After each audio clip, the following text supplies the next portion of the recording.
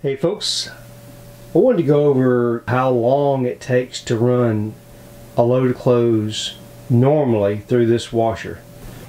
So the first thing in the morning, what I'll do is put some detergent down in the bottom of the tub and then turn the water on and let the water go ahead and fill either completely up or close to being full, so that throughout the day I'll put clothes in the washer. I'll just leave the lid open and throw my gym clothes in there, my work clothes in there.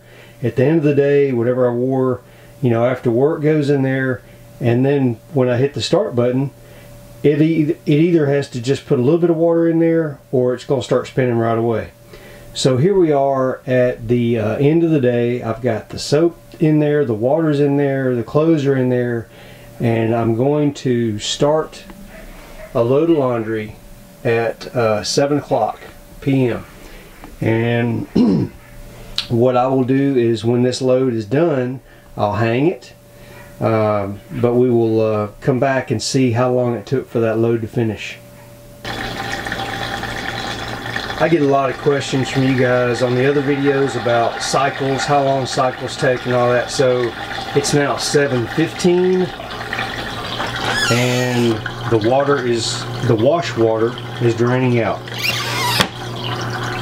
So one of the factors that can change your times on this is water pressure. I'm in an RV. I've got the pressure regulator set to about 35 psi outside, so that's as, if you were on if you were in an apartment or whatever, you would have more pressure, everything would be faster. But let's just say that those clothes just washed for 15 minutes. We're at the 18-minute mark, and now the washer is spinning the soapy water out of the clothes. We're at the 23-minute mark, and the rinse water is now filling up the drum. At the 31-minute mark, the drum has filled up with rinse water and is now agitating the clothes, trying to rinse all the soap out. We're now at the 34-minute mark, and the rinse water is draining out of the washer. After this, it'll spin. We just hit the 43-minute mark, and this is the beginning of the second rinse cycle. This washer actually, on at least on the mode 1, which is the normal mode, it will rinse your clothes twice.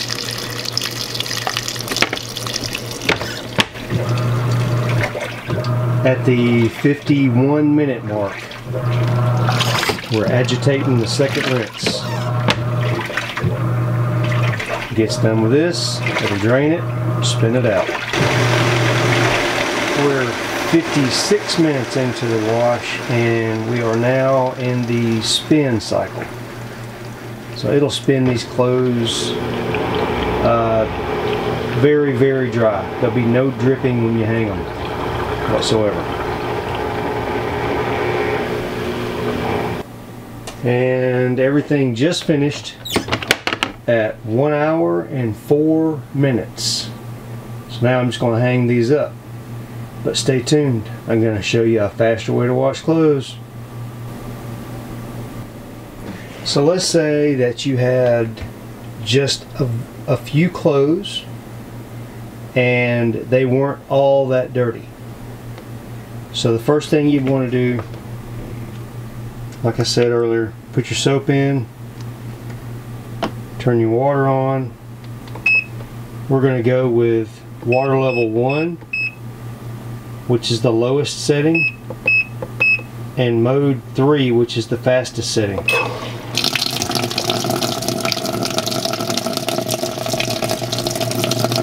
It is 9 minutes after right now. At 8:15, which is the 6-minute mark, we started washing. So you can see this washer really, does a good job of agitating everything. It's adjusting the water level a little bit. That's automatic.